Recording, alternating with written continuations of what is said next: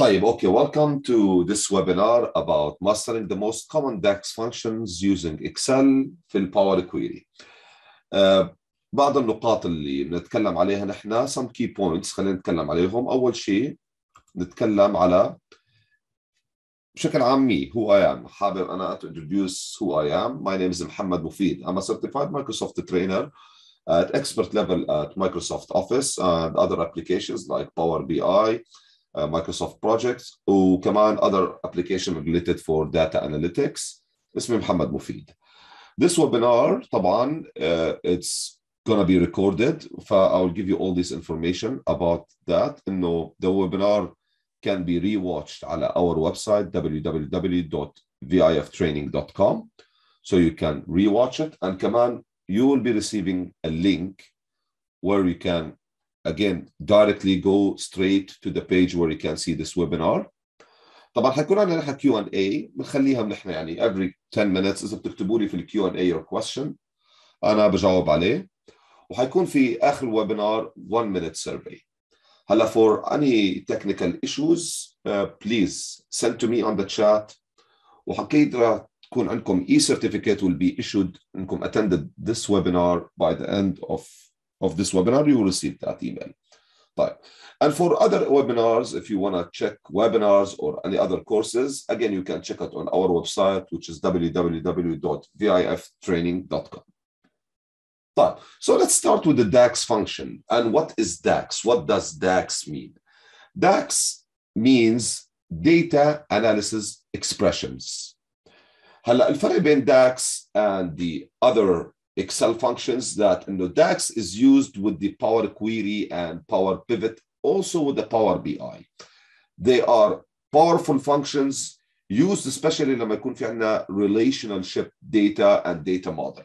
We'll explain more لما أنا أعمل demonstration. We'll see what do I mean by DAX. هلا one of the things إنه DAX is good with is to create something called additional columns to your data or to create measures. وبعدين هنشرح نحن what are the columns or calculated columns and what are the measures using DAX. And also I'll show an example of creating bad example of columns and good example of columns and to create good measures.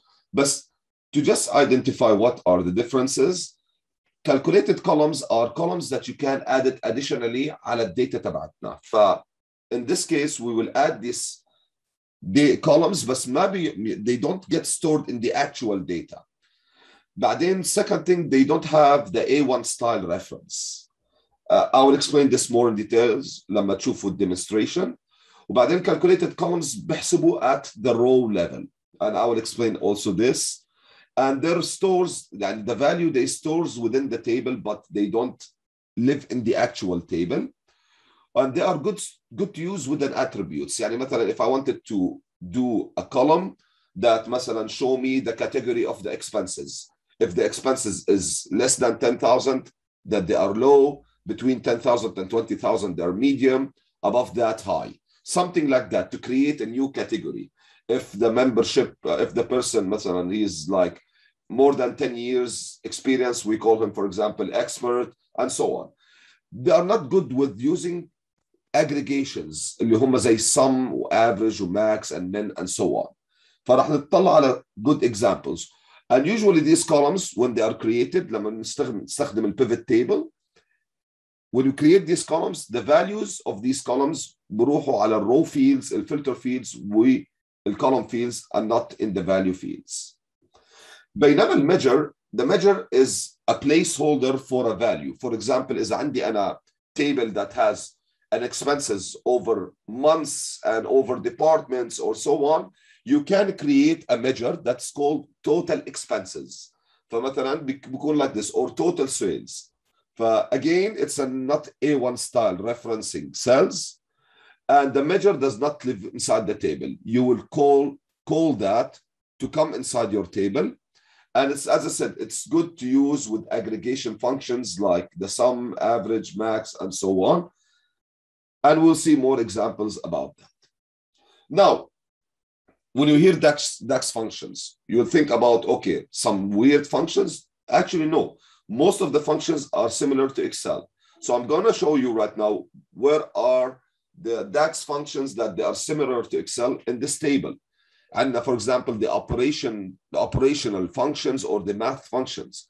So you see that there is sum, average, max, min, count, and count A, similar to Excel. What's new is count rows and distinct count.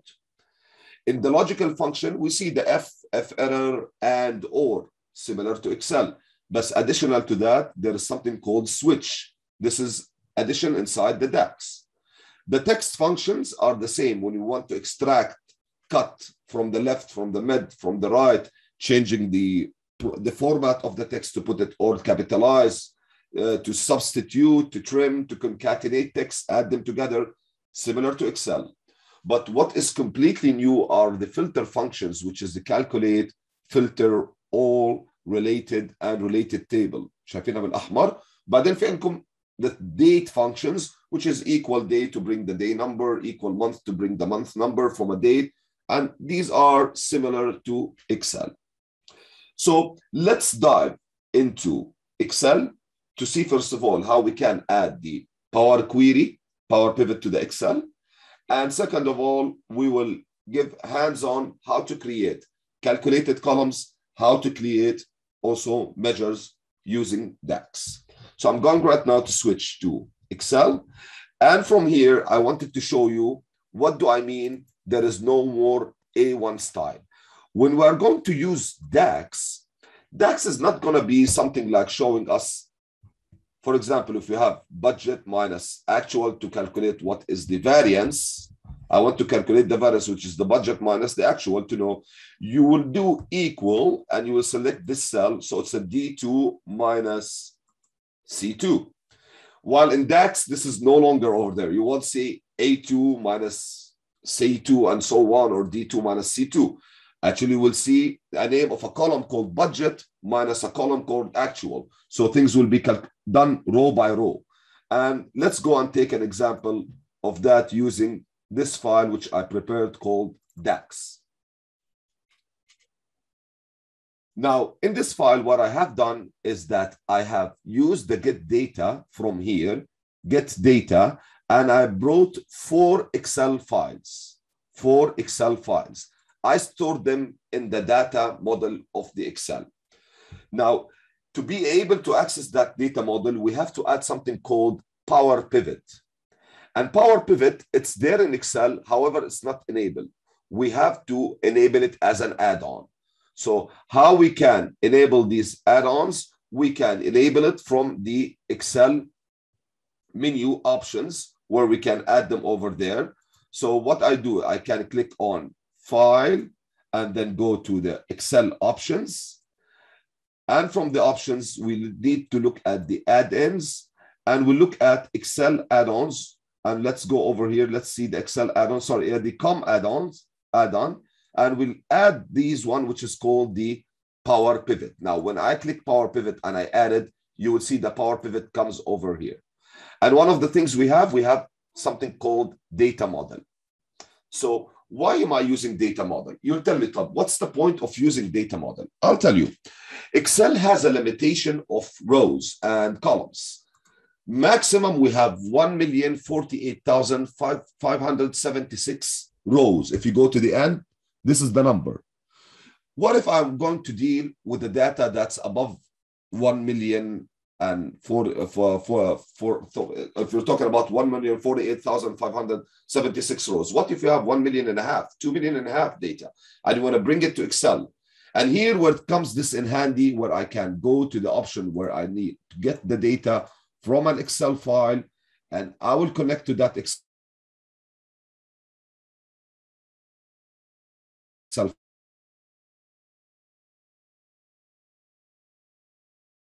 file. So what? Because there is not enough rows. I needed to keep at the back engine in the data model. And after that, I will use the Power Query or the Power Pivot so I can do reporting on this data. So here's what I can do. I can tell to Excel, bring that file. And when you bring it, add it to the data model. We'll see that option when I'm going to load to this data. I'll click add to the data model and connect with it only. Don't download the information. So I did that by loading these 4 files. You can see them here. Let me delete this because it's repetitive. I'm going to delete it. And here where we're going to focus on building the relationship between these data. So if I go to Power Pivot, I look at the data model, I will see that I have one table. Here is the second table, third table, and fourth table. And if I want to check in the model diagram view, I can see that here are my 4 tables, and these are the columns of each table. So now in this exercise here, we would like to build the relationship between these tables. But where is the relationship? And here we're going to use, first of all, DAX to separate the account number that holds the code for each one of them. So you'll tell me, what does that mean? I'll tell you. Let me go to the data view over here, and let me go to the transaction table. So in the transaction table, we have an account number that comprise of 3 sections. Our section 1202, then 58300, then here 109. So 1202, if I go to the department table, I will see that 1202 refers to a department called communication. Great. And then when I look at the 58300 code over here, if I go to the expense table, go to the end, this is for the miscellaneous expense. And then when I go to the transaction, the last one, which is the code 109, this 109 represents the city 109, which is Sharjah. So now I need to work with my DAX function over here to create separation. So therefore, I'm going to use 3 functions, which is equals left, equals mid, equals right. 3 functions starting by the first one. So the 1202 is the department code. Therefore, I come to that column when I'm adding column. Remember, I said to you that we will use the DAX to add in columns, and we'll use to create measures, and we'll see the measures later. So we'll start with adding the first column over here, which is the department code. I'm going to write here department code as the name of the column. And when I click inside right now, I need to do the following. I need to write left function where I make equals left. And then I can select this cell. And you will see it's not showing me a cell A1 or A2.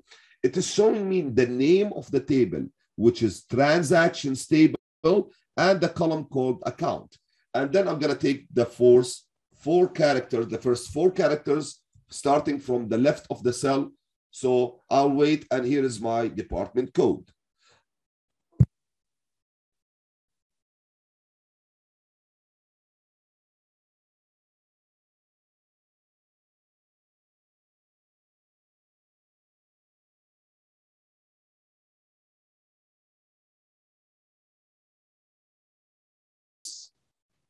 Expense code.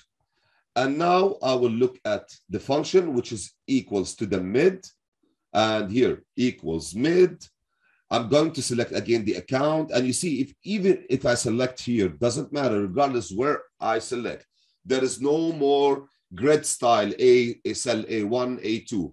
Regardless, it's going to prompt the column name, the qualified name, which is the table name, with the column name. And from the mid, starting from the 6th position, because I have 1, 2, 3, 4, the 5th position here is holding the dash. I want to exclude it. So I'm going to start from the 6th position. And from there, I'm going to need to take 5 characters. And now I will come up with the expense code. And now after that, I'm going to do the last thing, which is the city code. And the city code, I'm going to use the right. The right, why? Because I want to start from the right of the cell, or here the column, taking the last 3, starting from 1, 2, 3, right, and go to the left. So here I'm going to use the function which is equals to right, and I'm going to select that, then define 3 characters here and hit enter. So now I created a good example of columns. Remember I said that there are bad example of columns. The bad example of columns, for example, this actual column, if I wanted to have the total, what is the total of all this actual? So if I go here and I make the following, if I wanted to say total transactions or total actual, where I say the following, I do equal sum of the actual, I'm going to type the actual and I hit enter. And you will see here a very bad example. It took the total of this, adding all this column and repeating this at every column, which is a big no. Rather than that, what we can do something called measure, creating a measure. A measure can hold only this number. The measure name is called total actual, and it holds only that total number. So I'm going to delete this column. And then later on, we'll move to measures. But before moving to measures, I would like to create, first of all, the relationship.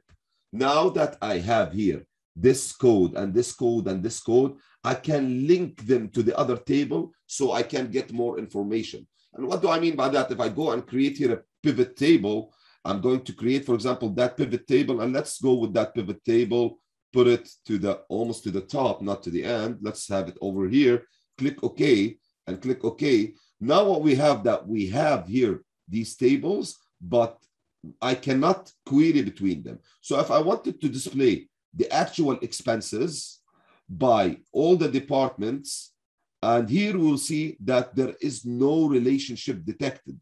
That's wrong.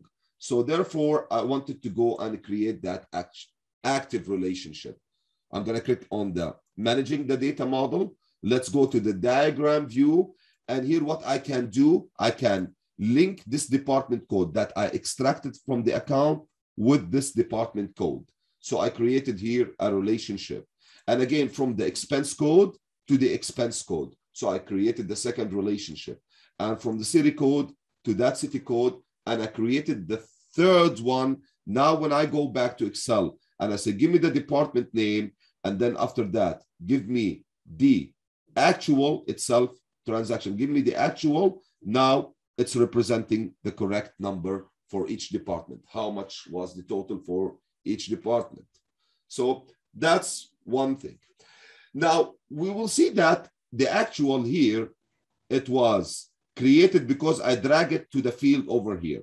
But what if I need a field that hold only the total number over here? It's okay, it's gonna calculate every time you use the filter. But I wanted to do a measure that is only related to the total actual. So therefore, I can create this measure from here directly using the measure. And here the measure, when I create on a new measure, it's asking me where you want to put the measure. You want to put it in the transaction table, in any other table? No, I'm going to keep it in the transaction because this is going to show me total actual. And here, what is the function? We will use the very similar function of Excel. I'm going to use equal sum. And from there, I'm going to add all the numbers under the column, which is the actual. Click on check formula. It shows no error. What is the format? I'm going to have the format as a number, decimal places or without, or I can have a whole number. But here I'm going to use the click on OK. And now we will see that there is a measure here. Look at it. It's showing FX. So that's a measure as a whole number over here related to the total actual. So going back to the presentation, we've seen that we use the left, mid, right, which is very common. And we use the sum. Likewise, you can use the average, equal average, and you can select the actual or you can select the budget and so on. Now, what I need to focus on, again, I'm going to use some of the date function. I want to extract some information, and I will show you how we can use the switch to calculate the quarter and what switch does. So now I'm going to do the following. I'm going to go back and to extract the date from the date, the day number and the month number and the year number, I'm going to put them in columns. So I'm going to go back to my data model over here. Let me go to the data view and let's add to this table what is the month. I want to add the month. and here will be equal month as a function. I will select the date, close that, hit enter, and now it extracts the month number. Second, I would like to add the quarter. So here's for the quarter, I'm going to use a different function, which is called switch. And switch is a new that it's only in DAX. Now, the switch, what it does as follows. Let's look into the switch, how it works. I'm going to expand this, so we will tell you. So here we will need to use a switch, and the condition, it should be met as true. Switch true. So the condition, the expression should be true. So I will say the following. If the month, and the month not as a function, as a column, remember, look at it. There is a function called month, but here the column name is month, and it shows as a table icon. If the month is equal or smaller than 3, then this should be between quotation mark Q1. And again, the second condition, if again, I can copy even that to make it easier, I can copy it and here say 6, then this is give us Q2. And again here, if it's smaller than or equal to 9, this would be Q3. Otherwise, should be Q4. Let's close this and let's right now try to see if this will work with us. I'm going to hit enter and wait, and we'll see. If there is any wrong with the expressions, we have to see. Sometimes it gives us that, yes, you have an issue somewhere over here. So let's maybe review what could be an issue over here. So I use the first expression, which is that the month should be greater than equal. That's the mistake that I done. You use the greater or smaller sign, then use the equal. That's why. And I'll hit enter right now, and I'll wait that to calculate. So that's why I showed you that sometimes you have to do mistakes. I did these mistakes just to tell you that. Make sure that this will always give you an issue, and it was highlighting for me where is the issue. So now we see that month 9, which is September, it's a Q3. Month 2, February, it's Q4 and Q1, sorry, and so on. Unless after that, I need to at last add the year, and I use a regular year function as in Excel. So equals year, and now I'm going to select that, and I'm adding the year. So that's one way of using switch function. So I switch a value to a specific value. So this is about switch function. Now, let's look at counting rows and distinct count. So counting rows, it will count generally how many rows inside a specific table or something. So if I wanted to create count row, if I count row here, what will happen? It will be a bad example. It will repeat the row count on every single one. Let's try it here directly. If I write equal count row, rows, and I'll select the table, which is transaction table. Hit enter, and you will see that there are 7,733 rows. It's repeated on every one of them. So this is wrong. What we need to do is to use it as a measure. I can use it as a measure. Remember that I said to you, this is a bad example because I need a one-figure number. So I'm going to delete that column, and let's go and create it as a measure. You can create that as a measure from here. Again, we'll go back to the Excel. I click the data model here and look at the new, sorry, not the data model, the measure. And this, I can call it total transactions. And here I will count, each row represent one transaction. So here I will do count rows, and I will use the table, which is transactions, and close. Let me check my formula. It's all okay. Should be a number, should not be decimal, should be a whole number. Use 1000 separator, and I can click on OK. And now I have the total number of transactions. So that's another way of, that's one way to use the count rows. So now I'm going to open a chance for any questions so far. Any questions? Anyone has a question? he or she can write.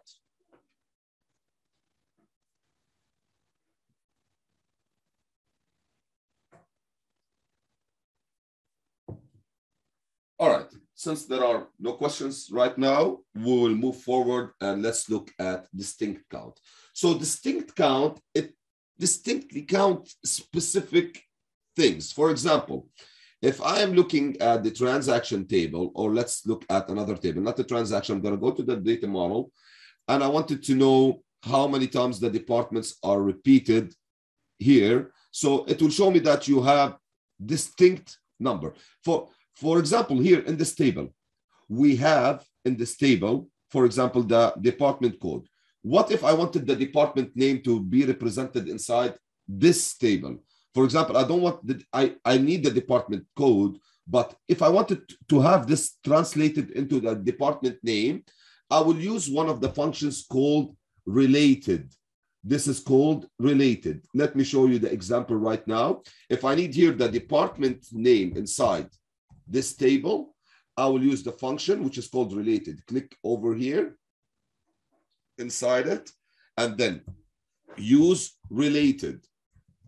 And the related is asking me to pull a column name from which table. So I'm going to go to the table called department, and I'm going to here the table name department, and I'm going to pull the column called department name. And that's it. Close and hit enter. And now this will be translated. Why it is translated? Because now there is a relation between them. If there was no relation by the department code is linked with the department code, related function won't work. That's for sure. So now I pulled the department name. So now if I wanted to make a distinct count, how many departments over here, or how many product, but without repetition, because here you will see communication is repeated here, you will see it repeated. There are many transactions. So I wanted to know how many departments there. I can use something called distinct count. And the distinct count will do for me the job. I can write it as a measure over here. I can use this here and I make equal distinct count. And I wanted to count from my transaction table, the column which is called department name. The transaction table, department name, the one I just added right now. And I hit enter. And we'll wait for that to calculate. We'll see that we have 25 departments inside. Note that when I wrote it there below the table, it created it as a measure. But when you write it over here, it will add it as a column. So the measure name is measure one. I can here I can say total number of departments and so on of departments. So that's the name of my new measure. That's the second use of the distinct count. That's the use of the distinct count and the counting rows. And now let's look at the functions that they are not similar to Excel, like the calculate, like the filter, like the related. Related, we saw it right now, but let's also see what related table does. So I'm going to start with the calculate. And the calculate, it will do for me a calculation based on a filter criteria. So now I'm moving back to my file over here, and let's look at the Excel again. Now I'm going to display by city. I'm going to display by city. And you see, because we have this total transaction where we do a distinct count, it showed me, sorry, when it does a count, it counts for me the rows. It counts how many times Abu Dhabi appeared in my table. And this will mean that there were 718 transactions happened for the city of Abu Dhabi and so on. Now I'm going to remove that measure and we'll use something called calculate. If I put right now the total transaction, let me show you that the total transaction, I need the value of it. Here is the total actually the total actual, and we'll see the actual per city. How much Abu Dhabi spent, how much Al Ain spent, Dammam, Jubail, Jeddah, and so forth. What if I wanted to see the city of Riyadh alone? I want a measure for it, like a measure to give this number alone. This number alone. So what I can do, I can create a measure called calculate. And this is good. What if I wanted to divide this over the total and know exactly what is the ratio for the Riyadh? So therefore, I'm going to create a measure only for Riyadh. And then after that, I will divide it over the total transaction. I will have the ratio, how much as a percentages Riyadh spent from the total expense. So I will start with the measure, create a measure. Well, I will call it here actual expense Riyadh. And now I'll go over here and I will use calculate. Now the calculate is telling for me which expression you would like to use. We would like to use the total actual, because this is an aggregated measure. This is a calculation. And now it's telling me what is your filter criteria. My filter criteria that the city, from the table city, the city name must be equal to Riyadh. I will close. Now close that. Let's check the formula. And the formula is okay. I need this to be as a number with no decimals, and click on OK. And there you go. We have right now for the city of Riyadh. Now notice that this is regardless of what other cities appearing over here, it will only calculate for Riyadh only. And we will explain right now how can I show only Riyadh alone without to exclude the other cities. But the point is, in my calculation right now, is that I can create different. Let me take out the total actual from here. And I wanted right now to filter by the city of Riyadh. So this is what it's going to do for me. It's going to help me to make a filter for Riyadh city that I can select only Riyadh. But what I wanted to do is the following. I wanted right now to create a new measure. I will call it percentage actual of Riyadh. And now I will use the following, which is the actual for Riyadh city divided over the total actual. And now this should be as number, as percentage, and that's it, with no, or we can have one or two. And I click on OK, and there you go. I have right now the calculation for Riyadh. So coming back to calculate right now, you'll tell me, okay, calculate was very good, but how can I avoid what we have seen before, which is when we added the city and I added the total transactions, the total actual, and then when we added expense for Riyadh, I need, this is the, actual expense for Riyadh. How can I fix this one? So here, what I'm going to do, I'm going to add one additional thing. It's calling filtering to the calculate. And we'll see that by going to the measures. Let me edit this measure for the actual expense by Riyadh, edit that measure. The measure over here, I'm going to expand. After this expression, instead of writing this filter, I'm going to first add filter function. And in this filter function, I need to select the table, which is the table called city. And the column would be here. City country must be equal to Riyadh. And I need to close the bracket for the filter, close the bracket for the calculate function. Now let's calculate it again. And this will be right now different. Now I'm going to close. And now we'll see that we have only the number for Riyadh, and this has been excluded. So that's the use of the filter. Can be very useful and handy when we use things for a specific filter measure. One additional also very common used is called all.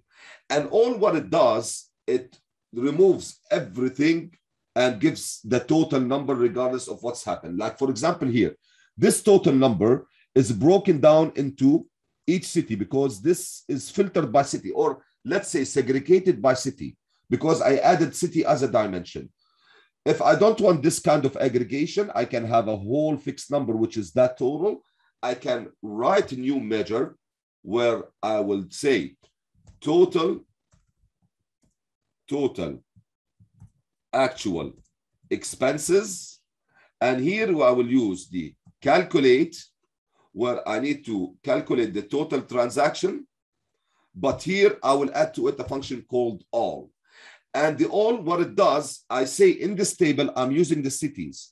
Here, I'm going to select the city as a table, or I can select city column, close that one, and let's check our formula. And now saying the expression is not valid or appears to be incomplete. And here is telling me that the issue that I'm having here, it should be in one of the functions. It's either the all or the calculate. Is it because we did not close one more bracket? Let's do that again. Yes, you see that one. Here it's showing that issue and it's telling us that there is the end of the input was reached. No, there is a bracket for the all function. It's closed over here. There is for the calculate function, I have to close over here. So we close that, we'll check the formula, all is okay, we'll have it as a number, 1000 separator, and I click OK. And let's see what happened right now. Now what happened that the total here for cities is repeated, regardless of what city. All is telling to me, I'm going to ignore, and I'm going to give you only this total regardless. So this measure could be useful to use if you want this number always to appear regardless of what city, to do, for example, a division. I want to divide this over this, or I want to divide this over this, or I want to divide this over this. You can do it. So this is what will happen in this case. You will use all to remove any filter within the pivot table or segregation within the pivot table. So that's for the DAX function all. So far right now, we have covered these new ones, which are not in Excel, but they are in DAX. We covered the switch, count rows, distinct count, calculate, filter, and all related. We left right now with the last one, which is called related table. And we're going to take a simple example of related table over here, which is I'm going to show right now. So if I'm having, let's say over here, the cities, or let's have different thing. I'm going to have the total expense by departments. I'm going to have here departments. Let's select the department name. I can take the department name, which is in the transaction table over here. And I added that right now. And I wanted to look at this function, which is called, let's go to, first of all, to the data model. And I wanted to add a column, which is called related table. Remember that when I use related over here, what I did, I pulled the department name from the department table based on the department code. Now, if I wanted to pull a city, the whole city table, by doing the following, I will do equal related table. Sorry, let me just do that. Equal related table. And over here, I'm going to use from the related table, I wanted to pull the table city.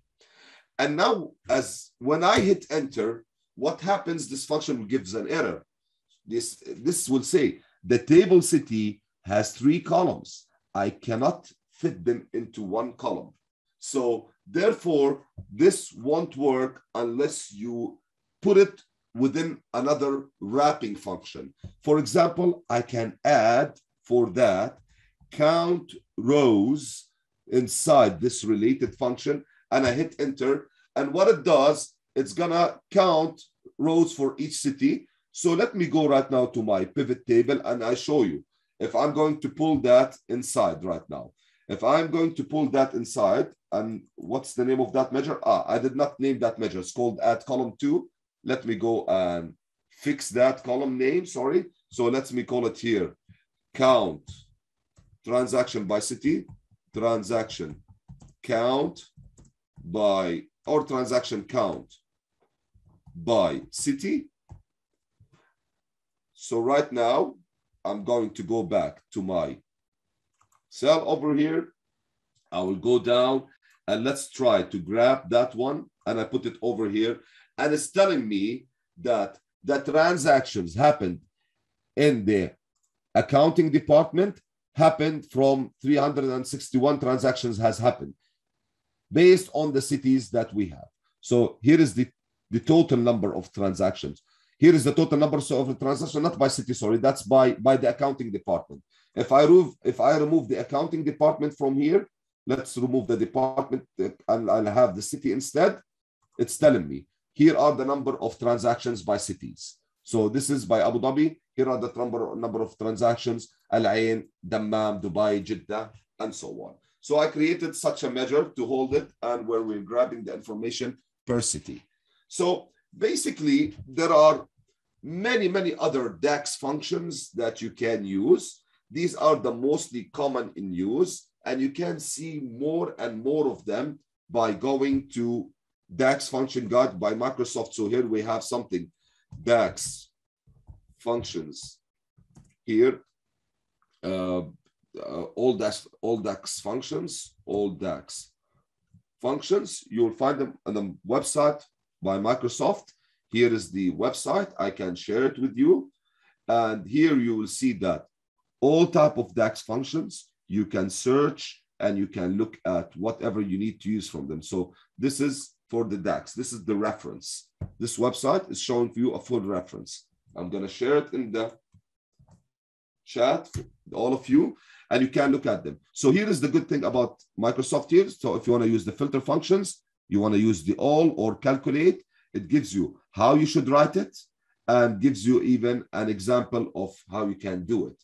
So you can copy it from here, paste it, and you can use, of course, another examples, and you use it with another exercise files. So you can use these DAX functions. It's so powerful to create, as I said, different measures, adding columns to your data that you bring it without making this column to be part of the actual source data. So to here, we have arrived to the Q&A session and almost to the end of our session.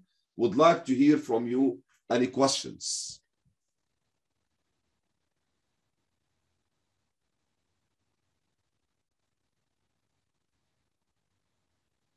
Any questions so far? Please write me in the chat or Q&A.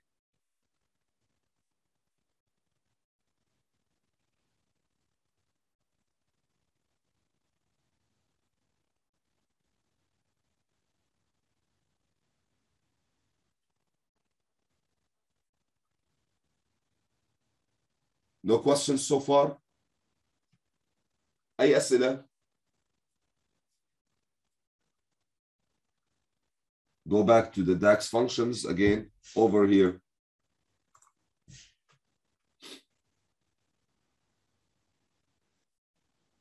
Okay, هلا DAX might be طبعا new to you, but the good thing that if you start learning the DAX, it's the also entry to the Power BI, because Power BI is built on the Power Query engine, and therefore you will find it very useful, because not every time you have the liberty to change in the source file things, you know. So therefore DAX, you can use it to analyze your data differently, creating additional columns that helps you. So this would be great if you practice on DAX first with the Power Query in the Microsoft Excel, then you can later on find it easy for you to start practicing this exactly in the Power BI.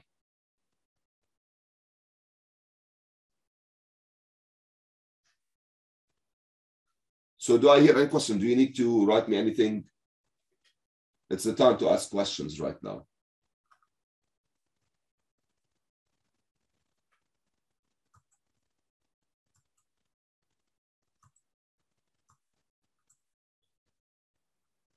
I'm seeing everyone is okay. Type. That's fine. That's fine. I can end it up like if there are no any questions. And please make sure to fill the survey once we exit from this session. Then after that, you will be receiving a link again. And I will be sending also these files that I have used, so you can rewatch the webinar and practice as well with these files. Well, thank you so much. We can end the session over here if there are no any questions. And feel free to leave. as I said, that you will be receiving email with the certificate as well as the email with the recorded session. You will be receiving it probably by Sunday with the link how to use these files. You'll have these files and also a copy of the presentation.